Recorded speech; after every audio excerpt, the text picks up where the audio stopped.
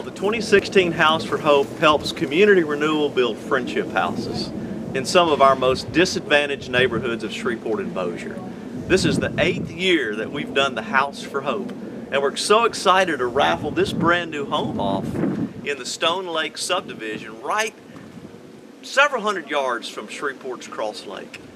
The dollars will go, as I mentioned, to support the many kids and youth and adult literacy programs in our Friendship House neighborhoods, where we're seeing crime reduced, major crime that is, on an average of 52% across the board in our Friendship House target areas.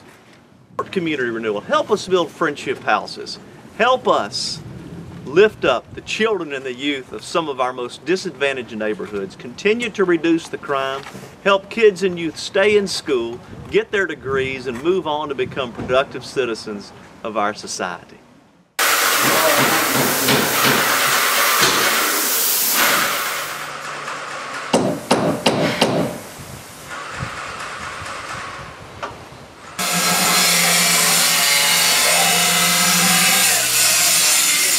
Excited to be here at the House for Hope. This is our 8th year, and I have one of our faithful volunteers here, Miss Diane Egan, who won the very first House for Hope, located in the Haven neighborhood 8 years ago.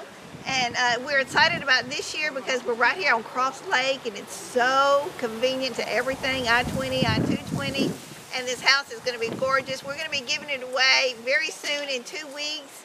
On December the 16th, as well as other very, very nice gifts. So we'd love for people to come out. We have volunteers out here now. We're selling tickets.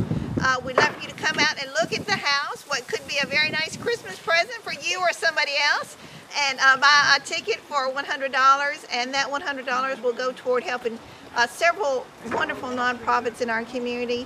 Community Renewal, it works to help build friendship houses where we work in many neighborhoods.